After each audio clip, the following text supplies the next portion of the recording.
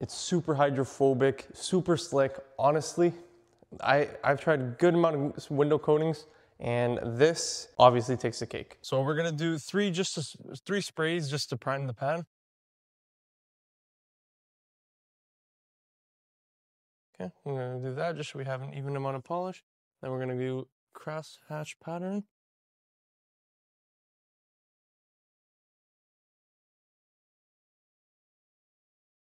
Then we're gonna go back around.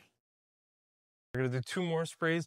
This stuff, honestly, you use barely anything to do any, honestly, even the whole car if you were doing all the glass. And it works super good, super slick, especially when you're washing it. It's like almost like things just fly off of it, and it's super hydrophobic. So we're gonna apply this in a crosshatch pattern. And the thing I really like about this, the longer you let it sit, the better.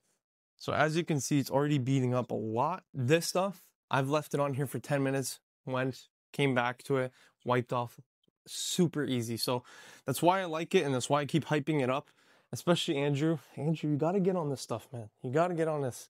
So that's what we're gonna do. We're gonna leave it sitting about 5 minutes, just for the sake of this video. We'll let it sit, let it cure, do its thing, and then we'll come off, wipe it off. So it has been about 5 minutes.